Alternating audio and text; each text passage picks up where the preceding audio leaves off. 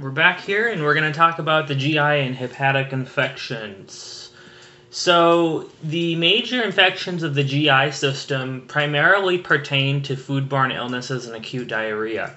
And in the gastroenterology section, I gave an entire long talk to diarrhea. So, most of the infectious diarrhea that you need to know as far as infectious causes in the GI system, infectious disease in the GI system, it's all in that section.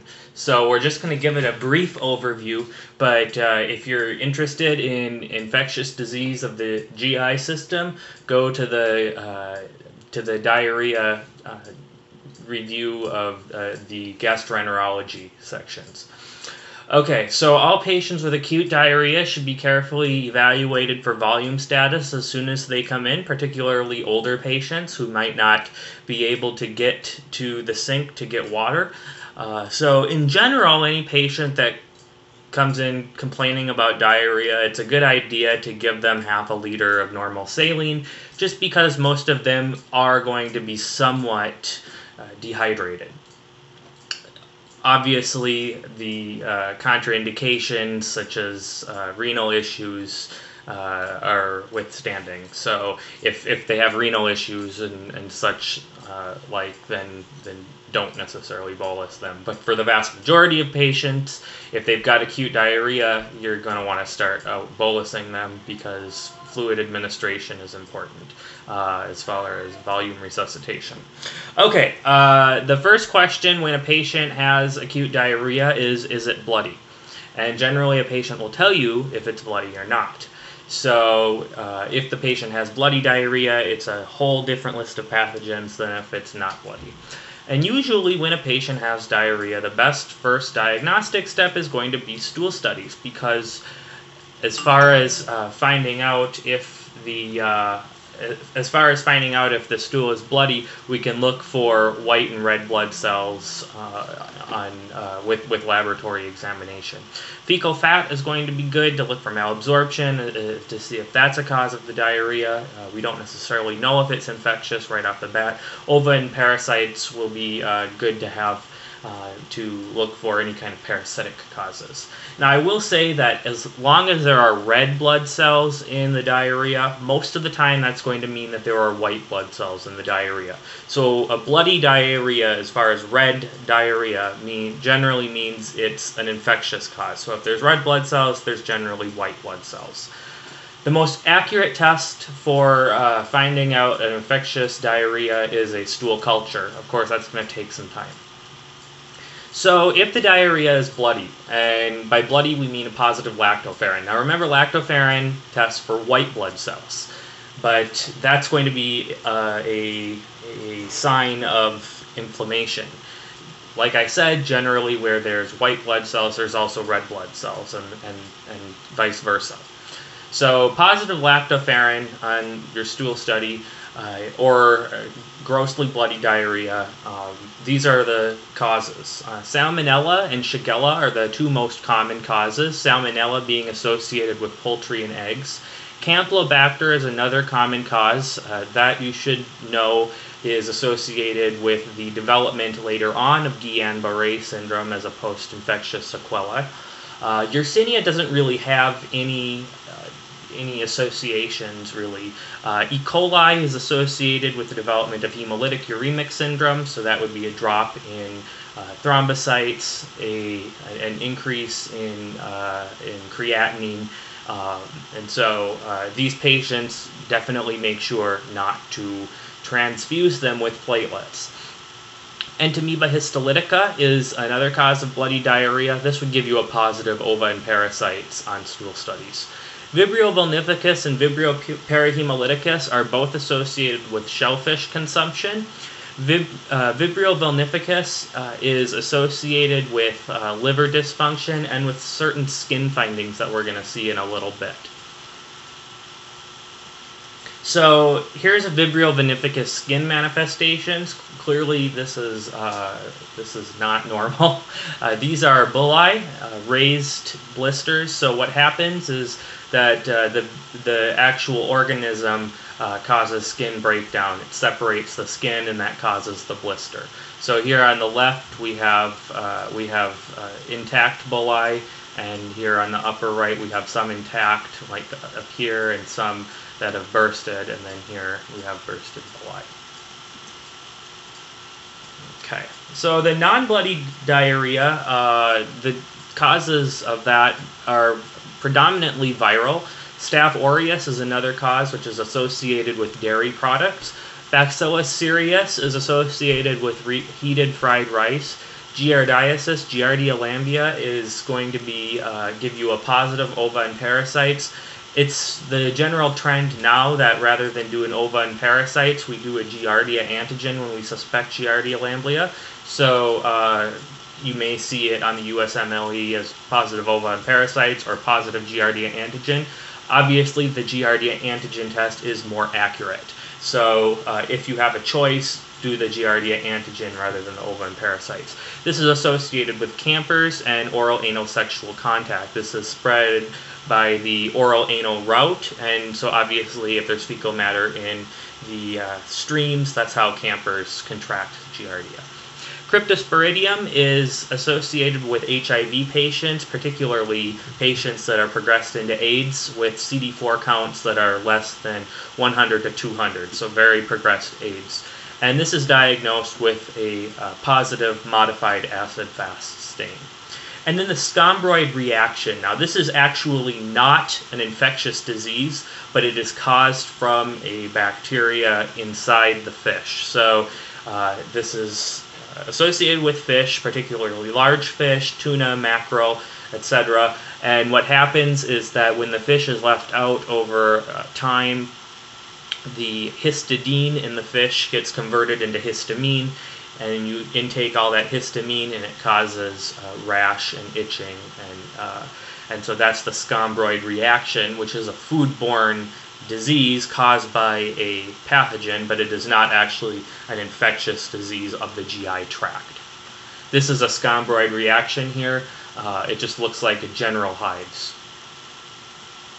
Okay, so as far as treating infectious diarrhea tends to be self-limited, so in young, healthy patients, usually you can keep an eye on this. I would admit most patients who are having frank, bloody diarrhea, but if they're healthy, you can discharge them home and just make sure that they're getting adequate hydration and electrolytes.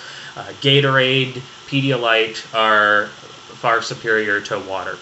Very ill patients, elderly patients, patients with concomitant diseases, and any patient that you don't think would be able to support themselves at home should be admitted, and antibiotics can be used.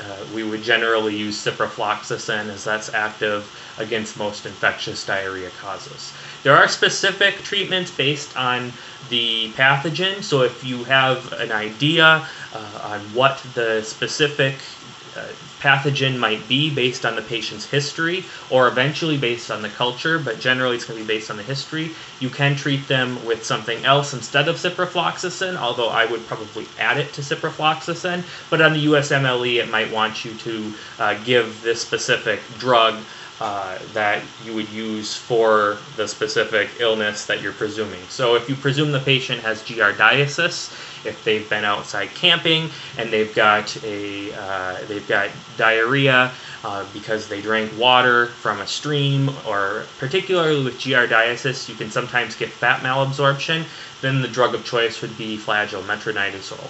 Campylobacter, you would use erythromycin. Cryptosporidiosis, which would be in the HIV patients. The treatment here is just to ensure that they're on their antiretroviral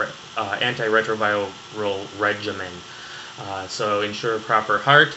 With the scombroid reaction, antihistamines are used as a supportive basis. Okay, so moving on to hepatitis.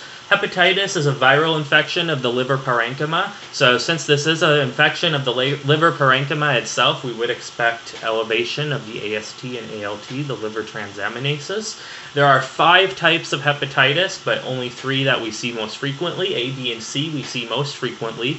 The best way to remember this is A and E are at the ends. So what are at your ends? Your mouth and your anus. So A and E are transmitted oral-anal, and anything that's transmitted oral-anal can be transmitted foodborne because of people not washing their hands. Any hepatitis can be acute. Only 3 of them can be chronic. And the chronic kinds are the ones that are spread parenterally. So those are the insides. Parenteral means inside. So B, C, and D are spread parenterally. Generally, we see B and C as the chronic hepatitis. D is only seen in patients that already have a hepatitis B infection. Generally, D and E we don't see on the USMLE because they're so uncommon, but something that's good to remember is that D requires the presence of a hepatitis B infection, and E is most notably severe in pregnant women. Hepatitis A and hepatitis B both have effective vaccinations, and high-risk groups should be vaccinated. So who are high-risk groups for hepatitis A? Well, since it's a foodborne illness, these will be patients who are travelers, patients who are going to be traveling to a country where perhaps food hygiene is not as good as here in the United States. So travelers should get a hepatitis A vaccination. Hepatitis B vaccination would be good for patients that have put themselves in high-risk scenarios. So patients who are IV drug users, patients who engage in oral-anal intercourse, and so forth. All patients with chronic hepatitis increase their risk of hepatocellular carcinoma, which is the cancer of the liver. And so that would be hepatitis B, C, or D. So the symptoms of hepatitis, as far as the acute symptoms, would be fever, malaise, just like in any infection, right upper quadrant pain, indicating that there's something going on in the liver or biliary tract, weight loss, jaundice, dark urine, and light-colored stool. Now, the reason that we have jaundice is because the hepatocytes are spilling out bilirubin into the bloodstream, and when bilirubin gets absorbed into the skin, that's going to cause the skin to turn yellow. You could also add itching to that, or pruritus to that list of symptoms, because when you get bilirubin in your skin, you get histamine release, and that causes itching. So the bilirubin being lost into the bloodstream not only causes your jaundice, it's also going to cause a dark urine. Because there's less bilirubin going into the intestine, so you're having bilirubin going into your bloodstream rather than going into your intestines where it should be going, what's going to happen is you're going to get a lighter stool. So less bilirubin going into the intestines means a lighter stool. So that's why we have a dark urine and a light-colored stool in hepatic infections. Now, the differential diagnosis for infectious hepatitis is going to be alcohol-induced hepatitis. And they can present the same way with the same symptoms. Alcohol can cause an acute necrosis of the hepatocytes, and so it can present the same way as infectious hepatitis. Generally, the rule of thumb is to look at the transaminases. With infectious hepatitis, generally we're going to see the ALT being higher than the AST, and then with alcoholic-induced hepatitis, we're going to see the AST higher than the ALT. But this is just a rule of thumb, so you don't necessarily know, you can't tell just from that. So all patients with jaundice, fever, signs of hepatitis should be getting a hepatitis panel, and this is checking for immunoglobulins and for antigens that pertain to the hepatitis A, B, and C viruses. Recent travel is going to raise suspicion for the hepatitis A virus because generally that's contracted outside of the United States. And of course, IV drug use and unprotected sexual contact is going to raise suspicion for hepatitis B and hepatitis C, since those are the means that those viruses are transmitted. So how do we read the hepatitis panel? So we order a hepatitis panel when we suspect a patient may have hepatitis. Right upper quadrant pain, perhaps elevated bilirubin, elevated liver transaminases, scleral icterus, jaundice, light-colored stools, dark-colored urine, and so forth. Well, hepatitis A and C are pretty easy to read. They only have 1 or 2 markers. So hepatitis A, it's as easy as reading the anti-HAV IgM. So what that is it's the antibody that's produced against hepatitis A. And if there's positive IgM, then it means there is acute disease. Remember, hepatitis A can't be chronic, so you will only have acute antibodies. And IgM are your acute antibodies. IgG are your chronic antibodies. So there's only IgM for hepatitis A, and if it's positive, that will give you the diagnosis of hepatitis A.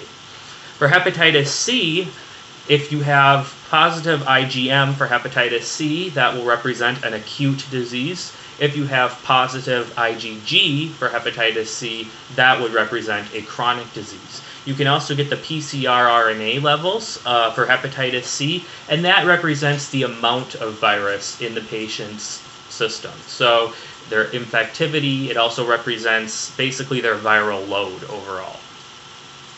Okay, so hepatitis B is a little bit more difficult. There are actually, I put 4 markers are red, there's actually really 5 markers that are red. So let's talk about what each of these things are in general before we talk about how they're red.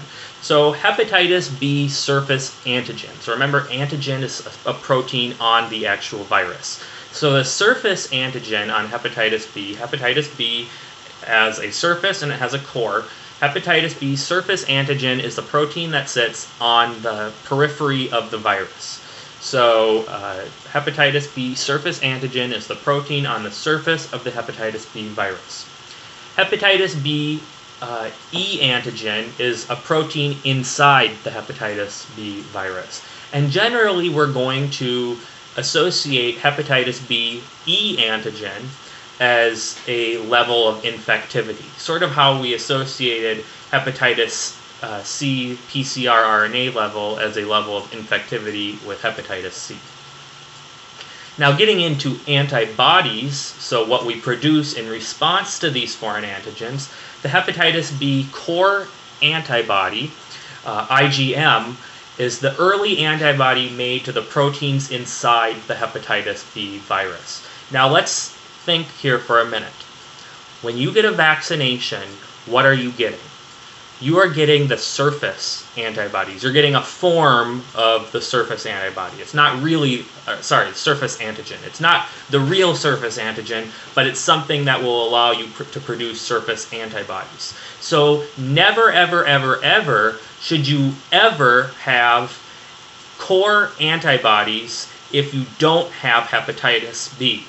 Okay? Core antibodies are only present in a patient who has actually been infected with hepatitis B.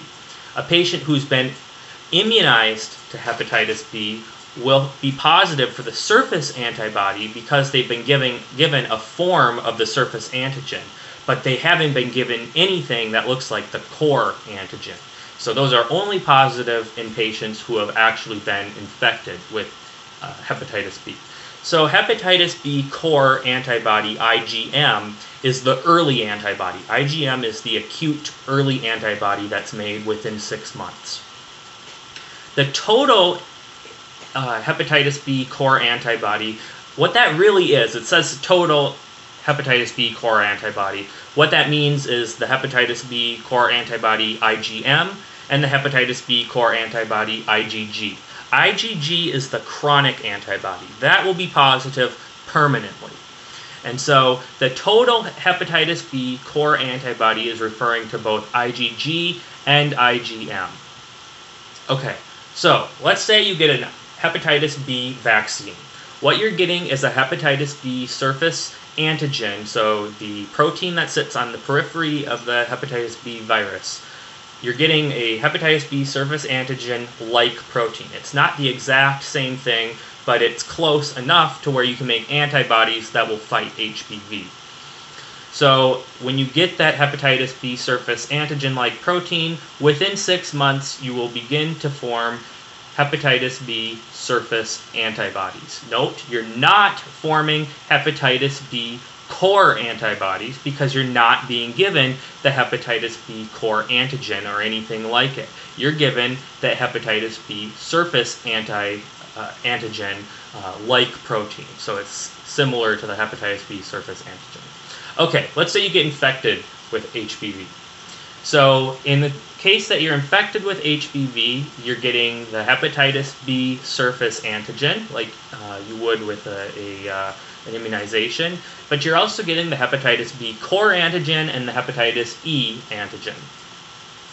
During the symptomatic stage, so within 6 months, that's when you're symptomatic, you will be positive for hepatitis B surface antigen. Why? Because you have the antigen in your body.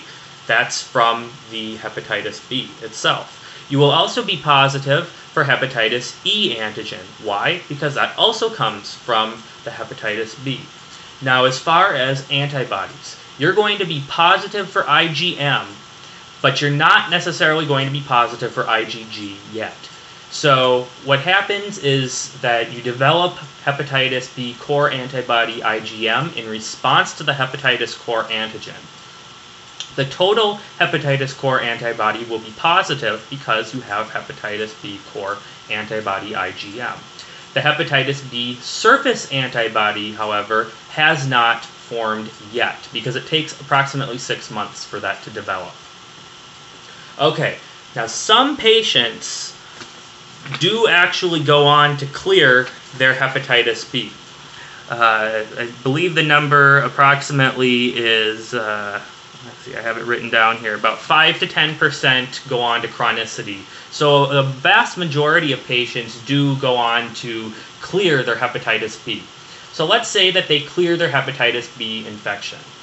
As far as the hepatitis B surface antigen, they will develop the hepatitis B surface antibody as if they were immunized, but the hepatitis B surface antigen is cleared because they have cleared their infection.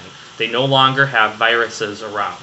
The hepatitis E antigen is negative as well because that's part of the active virus. The hepatitis B IgM antibody is going to be negative. Why? Because that's the acute response. So that's going to be negative. But they will have a positive hepatitis B core antibody, a total hepatitis B core antibody that's positive because they have hepatitis B core antibody IgG. And that's a marker of their chronic or of their past infection. So it means they had the infection a long time ago. So for the rest of these people's lives, they will carry a marker of their previous HBV infection. And what that is hepatitis B core antibody IgG. They will be IgM negative just like anybody else. And unlike patients who are infected with hepatitis B actively. So unlike the patients that have immunizations, these patients do have a core or an antibody to a core protein, and it's an IgG antibody. And they will also have an antibody to the surface protein. Now, if you don't clear your hepatitis B infection, what's going to happen is that the hepatitis B surface antigen persists. So your immune system is not able to clear the hepatitis B virus, and so the hepatitis B surface antigen is going to persist because that's part of hepatitis B. So these patients will be positive for hepatitis B surface antigen, just like a patient with active acute hepatitis. The hepatitis E antigen can be positive or negative depending on their infectivity, depending on their stage. It can go up and down throughout the course of their disease. The hepatitis B core antibody IgM will be negative because they're progressed more, they're more than 6 months into their illness. And so IgM is really just an acute response, as we mentioned. It's not something that persists. Their total hepatitis B core antibody will be positive because they do form IgG, and their hepatitis B surface antibody will be positive. Basically, the way you distinguish a patient who has developed chronic hepatitis from a patient who clears their hepatitis is whether or not they have hepatitis B surface antigen 6 months after their initial infection. So if a patient develops hepatitis B and after 6 months they're negative for surface antigen, then they've cleared their infection. If they, after 6 months, they still persist to have hepatitis B surface antigen, then you can consider that to be chronic hepatitis B. So, going back to just general hepatitis. So the treatment for acute hepatitis is going to be just supportive care. So we'll treat their nausea and vomiting, we'll treat their fluid status, and basically we're just doing what we need to do supportively for the 1 or 2 weeks that they have the acute hepatitis, and then monitoring them with follow-up to make sure that they're not going into chronic hepatitis. And most patients will not go, actually the vast majority of patients will not go into the chronic hepatitis stage. Their immune system will clear the hepatitis virus out. Now, on the other hand, if they do go into chronic hepatitis, and you'll know this based on your serologies, then the treatment is going to depend on the type of hepatitis they have. So if they have hepatitis B, we can choose one of a few routes. So we can use interferon alpha, which we can use both for hepatitis B, and we do always use for hepatitis C. For hepatitis B, we can also use entecavir, adefovir, and then lamivudine. And you might recognize lamivudine as an HIV medication, and indeed it is a nucleoside analog reverse transcriptase inhibitor. So interferon alpha, entecavir, adefovir, or lamivudine. We don't use all four, we can just use one or the other. All of these are acceptable therapies. We also want to do long-term follow-up and monitoring. We want to check their liver functions. We also want to do sonogram every so often because these patients are at elevated risk for hepatocellular carcinoma. If they have hepatitis C, then we're going to use interferon alpha and ribavirin. So interferon alpha and ribavirin for hepatitis C. We use both of them. Then we're also going to do the long-term monitoring, get the liver function tests, do the sonogram every so often, and to make sure that they're not developing a tumor. So the adverse effects of these drugs you should be aware of. So interferon alpha, remember that interferon is what is released when you have certain viral infections, such as the flu. And this is actually what gives you that sort of myalgia, sick feeling when you have the flu. Like, I don't know if you've ever had the flu and you just don't want anybody to touch you because you're just achy and crabby. That is interferon alpha working its magic in your body. Ribavirin can cause a red cell anemia, so keep an eye out for that. The only definitive cure for hepatitis is going to be a transplantation. So once they're in the chronic hepatitis stage, then if they do have declining liver function and they're starting to, their clinical status is starting to decline, in end-stage hepatitis, you can get them on the list for transplantation. That is the only definitive cure. Otherwise, we use these antivirals and interferon.